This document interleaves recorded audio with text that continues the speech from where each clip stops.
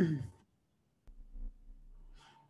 everyone. This week we are looking at chapter 16, our last chapter of the semester. We're looking at the law, psychology, and society and the mental health profession. So we're looking at forensic psychology here for this chapter, how the legal system influences psychologists and how psychologists can influence the legal system.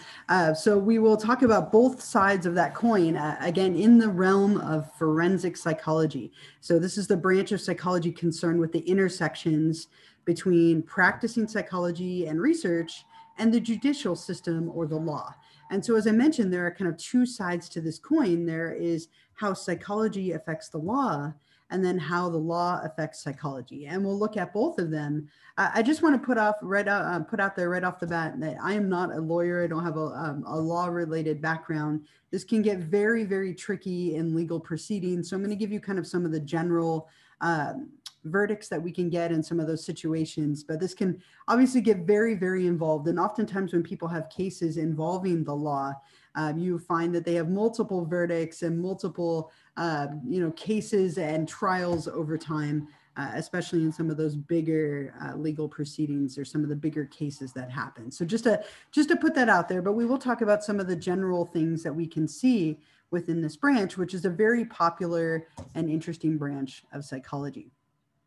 So when somebody commits a crime, in order to arrive at just punishments, the courts and the legal system need to know if people are responsible for the crimes they committed, and also if they can defend themselves in court, right? And if they aren't able to defend themselves, or they aren't responsible or aware of what they committed, then it doesn't feel like it would be appropriate to try them in the usual way or to punish them in the usual way.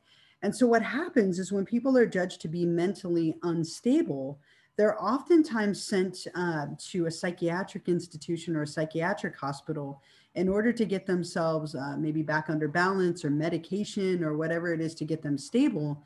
And then they're able to stand trial. Now, when we're talking about altering verdicts in order to make sure that we're arriving at just punishments, we're in the realm of something we can call criminal commitment, a legal process by which people accused of a crime are instead judged as mentally unstable and sent to a mental health facility for treatment. So if somebody comes in into court, right, and they've committed a crime, in this case, let's go with murder, right? Let's go with that they committed murder. We are going to first try and assess, can they appreciate the crime that they committed? And then also the other part of that is, are they able to defend themselves and understand the charges against them? Now, there are quite a few different verdicts that can come up when somebody has psychological circumstances that need to be considered. One of the ones that most people know about, is probably the most popularly known, is a verdict called not guilty by reason of insanity. Now, a person can plead insanity, right? They can say that at the time of committing a crime, because of a mental disorder, they did not know right from wrong, or could not resist an uncontrollable impulse to act. Now, insanity is not a mental illness, it's a legal term. It's a legal term stipulating that somebody at the time of committing the crime had a mental illness, which caused them to not know right from wrong, or they couldn't resist some kind of uncontrollable impulse. Maybe a voice was telling them to do something, or they were hallucinating or having delusions and couldn't tell what was real from what wasn't real. This is very commonly linked to people who have schizophrenia or a past history of hospitalization, extreme abuse, oftentimes people who are not able to tell reality apart from fiction. So a lot of psychotic features and disorders tend to be the ones that show up here. This is not a very commonly granted verdict. Less than 1% of the time, people are actually granted this not guilty by reason of insanity verdict, but a lot of people will plead it. And so what has to happen is there's a whole panel, usually of psychologists or psychiatrists or expert witnesses, who are going to try and decide if this person was sane or insane. Now, if somebody is deemed to be insane, then we're going to try them in a different way or arrive at a different verdict than if they could appreciate what they did and could defend themselves and so on. So a lot of people criticize this for saying it's not fair, that people are getting off easy. But oftentimes, if somebody is found not guilty by reason of insanity, they are sent to a mental health facility. They're criminally committed. And sometimes people are committed for years and years and years, or even life, as they're trying to receive treatment to get back into a stable position. So again, this is granted very rarely, less than 1% of the time, but people often criticize it for not being fair. Some other common verdicts that we might see, and these are often a little more commonly granted: guilty but mentally ill. And so somebody might be found guilty of murder, right? You committed the murder.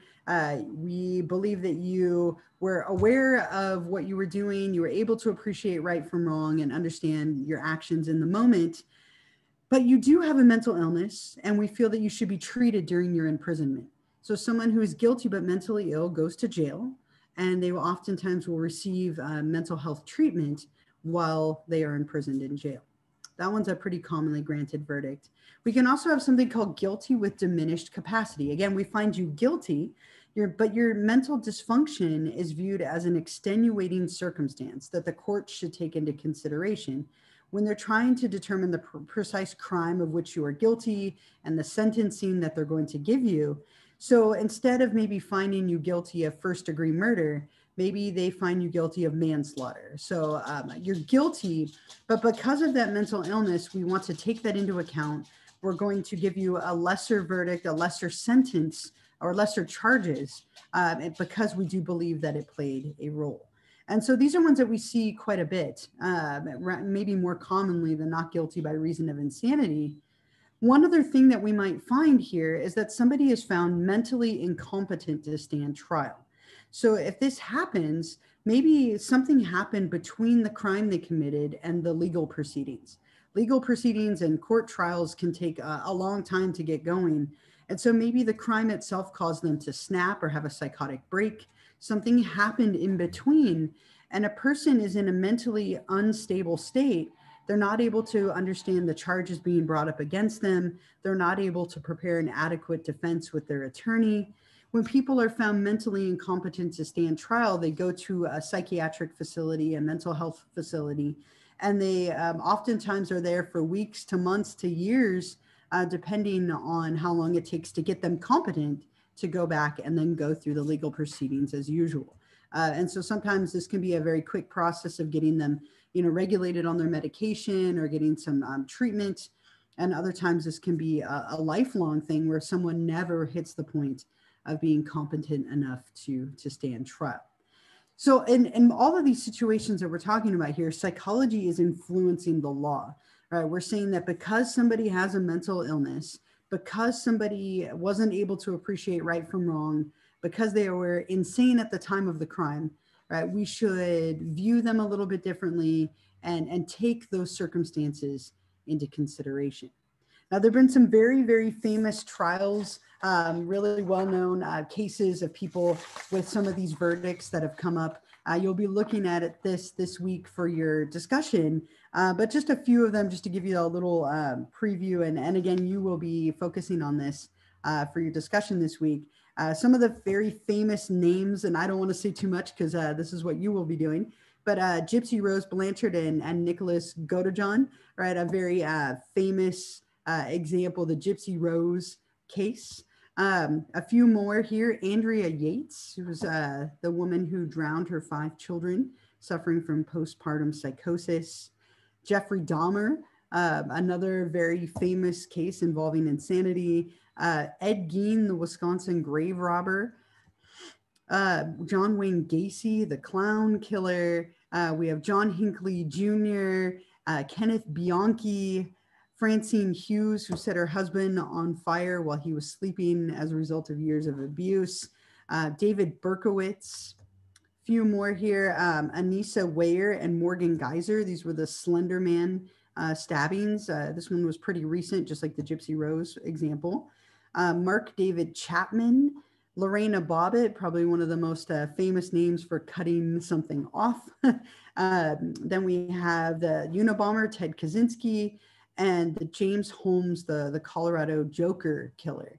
So these are all very big names and famous cases involving some form of insanity verdict or extenuating circumstances. And what you'll be doing in the discussion this week is you'll be picking one of these individuals and talking a little bit about their background, their crimes, and their verdicts. So I hope you enjoy the chance to do that. A lot of people are very fascinated by serial killers and insanity plea cases.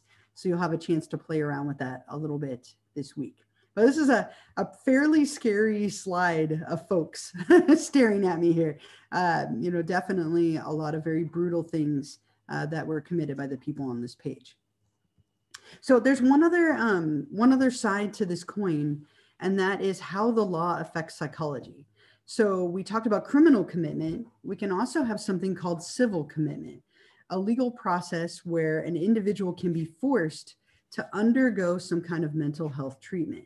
Now, if somebody is a danger to themselves or a danger to others, and they meet a couple of those criteria, people can actually be forced into at least a very short stint of mental health treatment.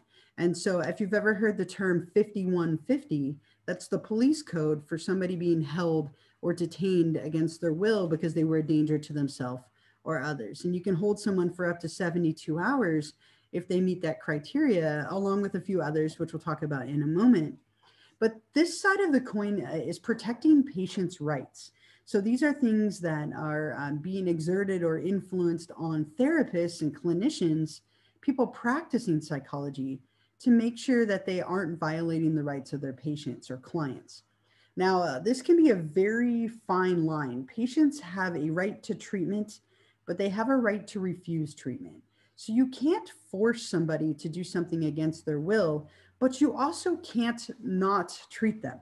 So this is a very delicate balance. You have the right to treatment. Patients have the right to receive adequate treatment. Now, for many, many years, people were locked up in asylums and state hospitals where they didn't receive adequate treatment and they couldn't release themselves. That's not something that can happen anymore. If you're committed involuntarily, it's typically for a short time, and because you don't have the capacity to make those decisions for yourself. But you do have the right to adequate treatment. They need to help you in adequately and sufficient ways that are appropriate for what you're experiencing. You do, on the flip side of that, though, have the right to refuse treatment. So let's say that you are hospitalized and they would like to give you medication. You have the right to say you don't want that medication or you don't want electroconvulsive therapy. Now, this could be overridden by a family member or a doctor if you aren't of sound mind or judgment to make these decisions for yourself. So this is a really difficult balance of trying to protect patients' rights so you don't want to deprive people of opportunities for recovery, but you don't want to force things on them either. So just trying to make sure that people get adequate care. You can't, there's so many movies, I see this in shows all the time. If you've ever seen the movie Unsane, it was a really interesting show about being committed against your will, kind of being tricked into being committed and then not being able to be released. A lot of these things are very fictional. You do have a lot of rights as a patient, especially if you have checked yourself into a facility, you typically have the ability to check yourself out as well. Now, the last slide of the semester, wild, I can't believe that we're here, right? But there are a lot of ethical guidelines for people who practice therapy or counseling services, any kind of mental health profession. And we call these the Code of Ethics. And if you go on to graduate school to become a counselor or a therapist or a social worker or school psychologist, you will learn all about these different ethical guidelines, these principles and rules of ethical behavior designed to guide your decisions and actions and protect the rights of your clients. Now, this is a difficult, often a lot of gray area in here. So in general, as long as you are making your best faith effort to not harm someone, you are discussing and collaborating and trying to get the opinion of other people, and you report things when they need to be reported, you're generally in a good spot. But there are definitely things you can do as a mental health professional that violate the code of ethics, and they can have intense consequences, such as losing your license, being fined, going to jail. It ranges quite a bit depending on what you have done. But some of the different ethical guidelines, I have a list of them here. And there are, of course, way more. Psychologists are permitted to offer advice. Seems super basic, right? That's what you go to a psychologist for. But psychologists are permitted to give you their opinion, offer advice. They can go on TV or the radio or whatever and offer advice to other people. That is permitted, as long as they acknowledge their limitations and stay within their knowledge base. So if you don't know the answer, you need to acknowledge that. If you're not comfortable working with someone, you need to acknowledge that. But you are able to offer your advice and opinion. You cannot conduct fraudulent research or publish false data. So you can't publish things and manipulate the data. You could lose your license or just be shamed and kind of shunned in the professional community. Psychologists who make evaluations and testify in legal cases must base their assessments on sufficient information and substantiate their findings appropriately. So if you are being an expert witness, you have to have sufficient information. You need to make sure that you are unbiased and performing these assessments in an appropriate and professional manner. Psychologists may not take advantage of clients or students sexually or otherwise. A lot of rules about what we call dual boundaries. Oh, hello. Oh, look, the fun of teaching from home. I've got a cat. If you lay down, you can stay. All right. Hopefully you could still take me seriously with my absolutely adorable cat right here. So there are a lot of rules, as I was saying, about dual boundaries. So you can't have a dual relationship with a client or a student. So it's totally distracting me, right? I'll try and ignore him here. So for example, if I were still a therapist, I couldn't be your therapist and your teacher, right? That would be a dual boundary. I would have too much power, too many dynamics with you. You can't be in a relationship with a therapist or a relationship with a professor or somebody who has that power dynamic over you. There are a lot of rules about relationships between clients and therapists. There are a lot of rules in general, but about relationships specifically. You are encouraged to avoid dual power dynamics or rules as much as possible. So if you live in a small town, this might be a little bit tricky, but you shouldn't be having someone who's your client and they're also your dentist, right? Or for example, when I was becoming a counselor, I was in a small town and I was still in college. I was working at Starbucks. And I started having some of my clients come into Starbucks. And it was like this really awkward power dynamic that I needed to shift. And so I had to stop working there to try and avoid those circumstances. But you need to try and not have power dynamics with other people. There is actually a rule that you have to wait 3 years between when you saw a client and entering into a romantic or sexual relationship with them. So mark your calendar, right? You have to wait a period of time to make sure that you no longer have that connection and that power dynamic over them. So just something to take very seriously. The media loves to portray therapists breaking this boundary, but it is something that could cost you your license and more, right? So it's very, very serious. The other really big one on here is confidentiality. You have a ethical obligation to not divulge information that you obtain from a client. So if a client tells you things, that stuff is told to you in confidence. You're not allowed to share that with anybody else. The exception is you could share that with another therapist. Therapists oftentimes will confer and collaborate with other therapists. They will sit down and debrief, talk about diagnoses, and kind of go through their cases with other therapists, because those therapists are also bound by confidentiality. Very common for therapists to go to therapy themselves for this reason and to have a chance to process things, because they're not allowed to share with other people. And I have to tell you personally, this was something that was always so hard for me. I would want to come home and tell my partner all about my day, but I couldn't, because those things are bound by confidentiality. They can't be shared. Now, there are some exceptions to that. As a therapist, you have a duty to protect. So you have to break confidentiality under certain conditions. If somebody is a danger to themselves or a danger to others, you have a duty to protect them and to tell someone. So you have a duty to make sure that they get help or to contact someone to let them know that they're in danger. So if somebody has like an active desire to harm someone else, you have a duty to warn them. The other examples that you might hear of here are if there are cases of child or elder abuse, you also have a duty to step in and protect. Now, really wild, and this is such an interesting example, your therapist, let's say you tell your therapist that you murdered 20 people last week. They legally cannot share that information with anyone.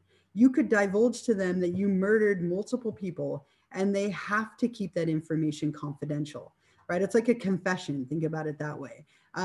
Now, if there are ways around this, but if they said, I'm going to murder 20 people tomorrow, completely different situation. You have a duty to warn those people and to call protective services and take action.